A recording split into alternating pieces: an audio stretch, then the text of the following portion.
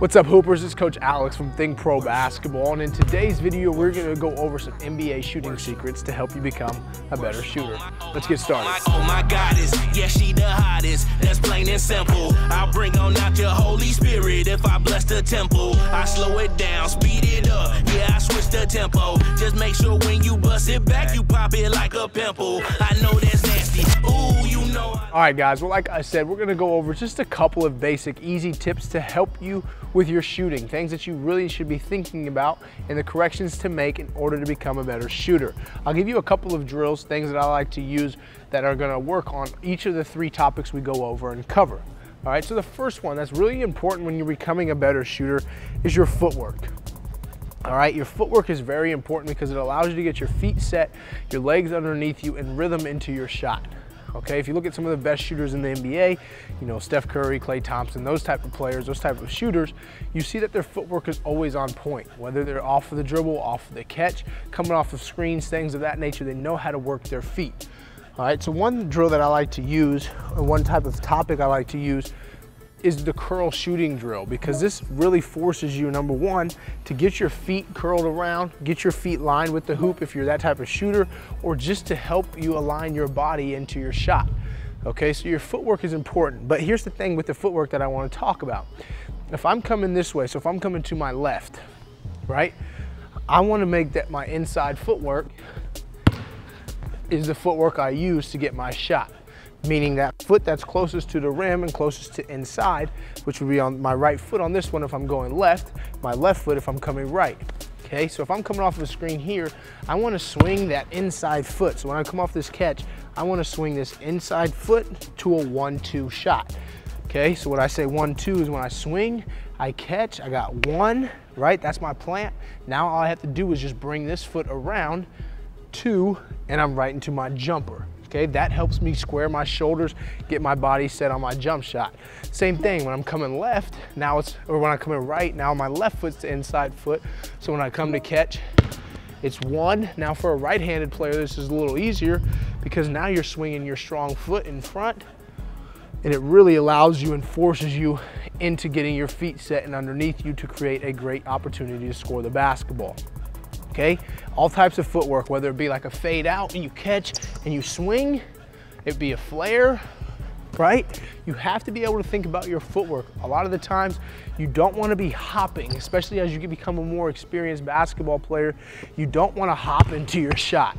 I know you're taught that at a young age to come into your jump stop and to shoot the basketball, but now as you get older and more experienced, to speed up your jumper, your footwork is important to go into shots where it's 1-2 or it's 1-2 rather than hop and then load and plant, when if you go into a 1-2 jumper, you can get it off a lot quicker. All right, so those are just a couple of things to think about with your footwork when trying to improve your shooting. And remember what it does. It allows you to get on balance, it allows you to get a rhythm, get your legs underneath you, and helps you get squared to the basket to shoot your jumper. That's the first thing I wanted to talk about. Let's move on to topic number 2. You know I like it. Ooh, you so enticing. Ooh, I'm so excited. All right, Hooper, so we just talked about footwork. Now let's talk about our shoulders and how important that is to getting our shoulders aligned to the basket. So again, I want to use the curl shooting because I think this is the best way, especially to illustrate this type of stuff, because we talk about our footwork and how we want to swing it around and to get our shoulders aligned like that, because right now we're facing this way if we're coming off of a curl towards our passer when the hoop is here.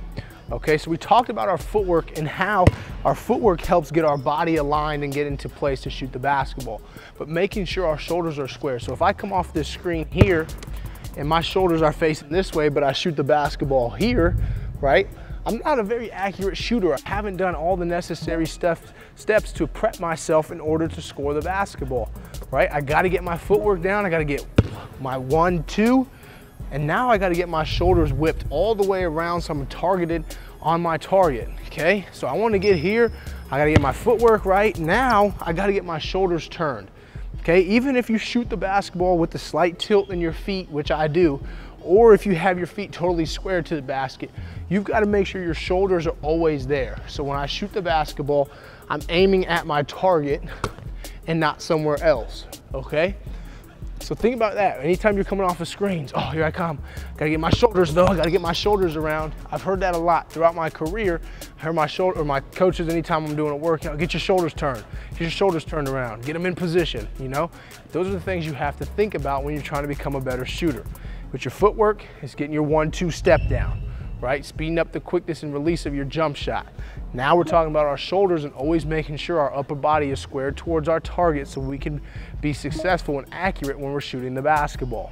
All right, so that's the second thing I wanted to talk about. We got one more topic to talk about, and then we'll get into some drills. Let's move on. So excited, your look the bestest. Oh, I wanna bite it. I can see it in your eyes. All right, guys. Now the last thing I want to talk about is our release. Right, this is the last opportunity you have to touch the basketball before you release it to shoot the ball. So with your shot, again, footwork, shoulders, and just important. Now with our jumper, regardless of where your release is coming from, right? So when I shoot the basketball, it's coming from right here. It's right above my head.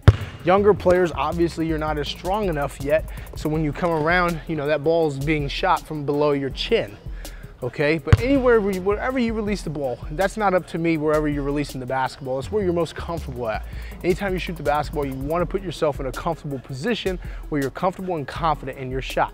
But any release that you have, whatever it be, from here, from here, from here, from here, from here, whatever it may be, you want to make sure that when you release the ball, your hand goes up, right? So if I'm shooting the ball from here, even though when I release, it goes up here, right? That hand is going up, because if I shoot it from here and my hand goes straight, it's gonna go straight, it's just gonna be no arc, and that's limiting my opportunity and chance to score the basketball. But if I'm releasing from here and I go up with it, I'm getting more arc on the ball, and it's giving me a higher percentage to score the basketball, right? So when you're focusing on that, right, when I'm coming off of here, I gotta make sure I'm getting that release point up. And I'm not talking about where we're releasing the basketball, but where my arm extends. I wanna get the arm extension and leave that hand up. That's what my dad always used to tell me. Leave that hand up after you shoot it and watch it go in, okay?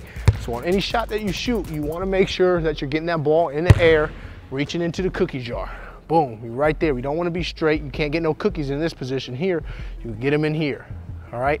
So the last thing is your release. Make sure your release is on point. Get that chicken wing. We don't wanna be shooting out here. We wanna get that elbow in to make it comfortable, right? That's what's gonna help you become a better shooter. So our footwork, getting our shoulders aligned to the basket, and our release point, and focusing on getting that hand up in the air to give us the best possible chance to score. All right, so next let's move on and let's get a couple of drills in to get some work done. Don't deny it. I know you like it. I know you need. All right, so the first drill, obviously I wanna give you the curl shooting drill, okay? So if you have somebody there to pass to you, great. If not, you'll just do it as I'm doing right here. So we wanna stay wide. We wanna curl into that elbow area. So all we're gonna do is spin the ball out, and we're focusing again when we catch it, is that inside foot, bringing that second foot around, shoulder squared, and that release, okay? So all it's gonna look like, we'll come up, catch, and shoot, okay? There it is. That's the first drill I wanted to show you. Obviously, I like the curl shooting drill. It's gonna help you work on your footwork, get your shoulders squared, and then focus on that release. Let's have a look in full speed. You need that, and I'll supply it. Got that exclusive, and you should try it. The aura that I'm feeling, chilling, it does something to me. I'm shooting half-court shots, I miss it, just forget you knew me. You know I need that, I can't deny it, and I would worship. All right, now we're gonna do the same thing. So we're gonna work on a variation off of the curl shooting drill, but now I wanna use a dribble. So now you're gonna use that dribble that we talked about to get into your 1-2 footwork, okay?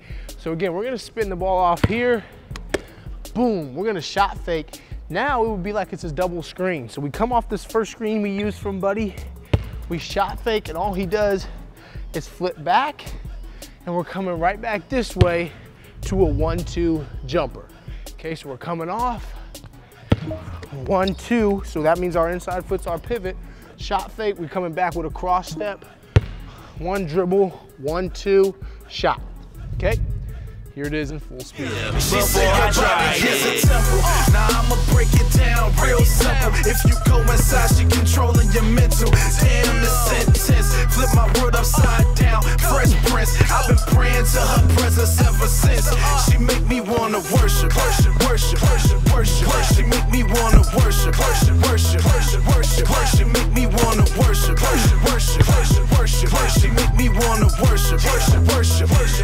All right, Hoopers, well, there is a couple of shooting secrets to help you become a better shooter. If you liked it, click the like button, leave a comment, let us know what you think of today's video. Most importantly, click that subscribe button, join THINCPRO Basketball, and check out all the great content that we release every single week designed to help you improve on your game. Now, if you like today's video, it's most important that you get out there, hit the gym, hit the court, put the work in, work on everything that we've talked about today, your footwork, your shoulders, your release, the 2 drills I gave you so you can work on all 3 of those to become a better shooter.